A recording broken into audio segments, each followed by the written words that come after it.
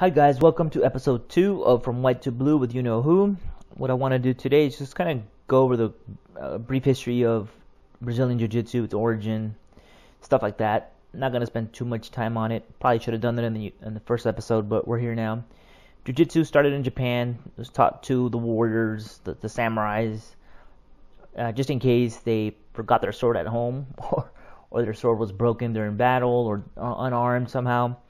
And it primarily involved throws, chokes, and joint locks. There's obviously no tapping out. You just threw some guy on the floor and you broke his arm, ending that fight.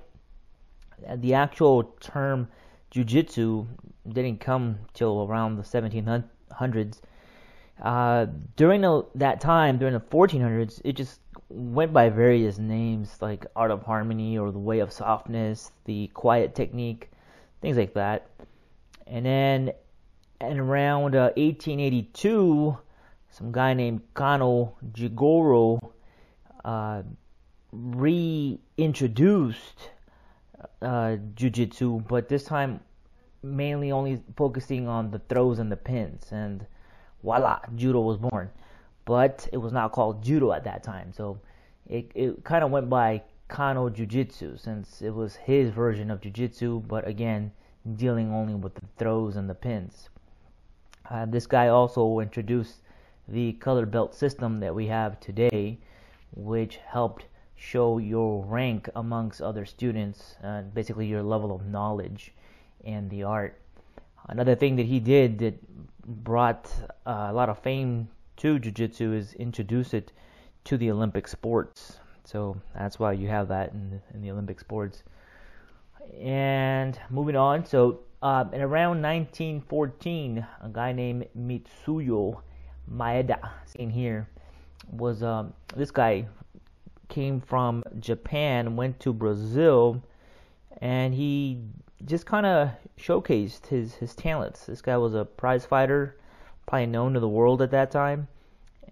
He showed Kano Jiu-Jitsu, again, more like judo, to Carlos Gracie and his brothers. And they liked it so much, they ended up adopting it and basically changed a few things about it and brought it back down to the ground. So you almost have like, you're going backwards here. Now we're going back to the Japanese traditional jiu-jitsu. But don't forget, Japanese jiu-jitsu, you just throw them and you apply a lock. Brazilian jiu-jitsu is now more of the battle on the ground, per se. Now reversals and sweeps and stuff like that. So that's why it's called Brazilian jiu-jitsu and not Brazilian judo. Even though it was judo when it was brought to Brazil, it was still considered jiu-jitsu. Everybody knows who Helio Gracie is. He's basically the father of Brazilian Jiu-Jitsu. He was named Man of the Year in 1997 by Black Belt Magazine. And he just passed his art down to his children. Royler, Hoist, Relson, Ryan.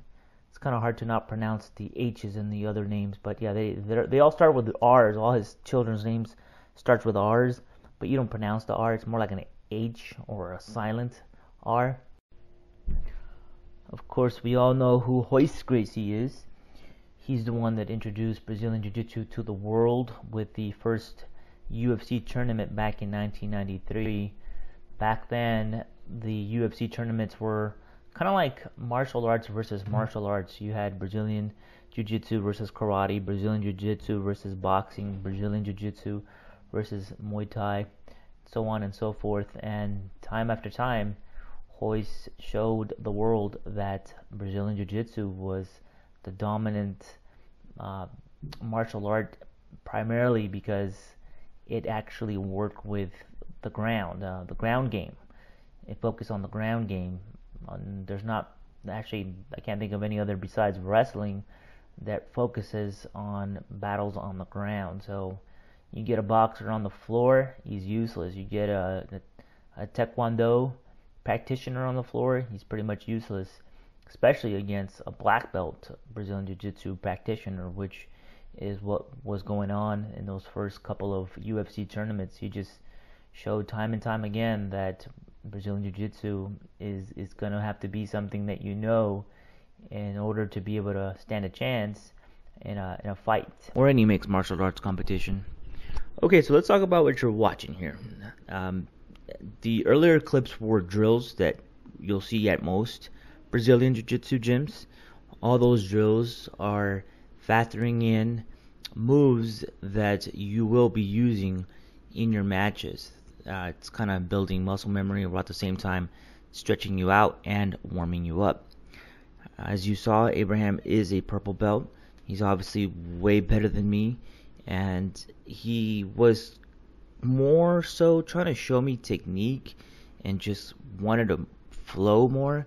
But me being a white belt, I really couldn't do that with him since I lacked the technique needed to be able to do that. So there's a little bit of dialogue between us, and he's kind of telling me to slow down and calm down and just take it easy. But it's hard for me to do that. It really is.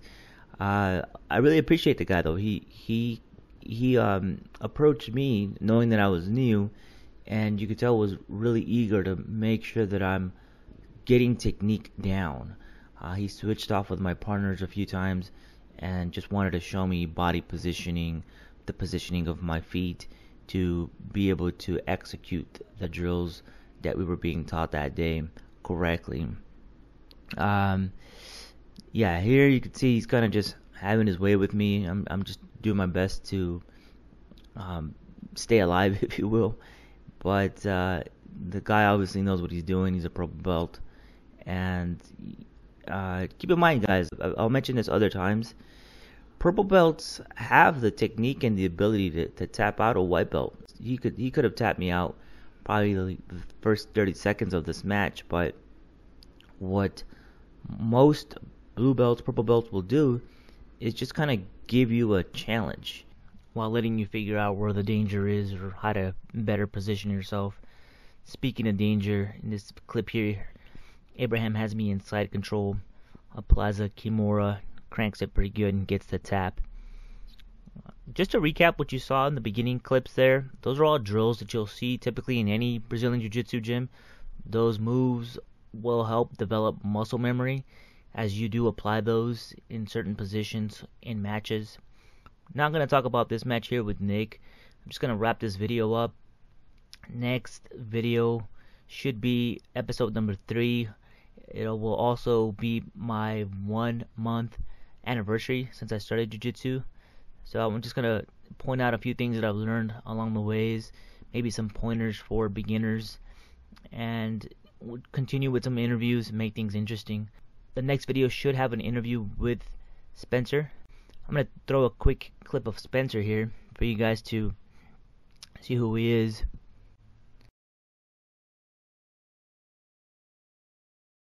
It was at this moment he knew. He f***ed up. Thought that was pretty funny. But alright guys, thanks for watching. As I've mentioned before, I do plan to make these more entertaining. Hopefully this one was not as boring as the first one. I promise it's just going to keep on getting better and better. I'm hoping video quality does get better and better.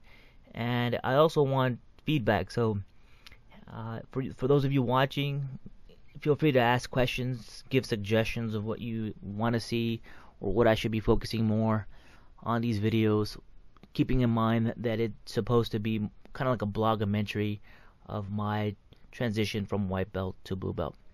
Alright, thanks again. Have a good day. Bye-bye.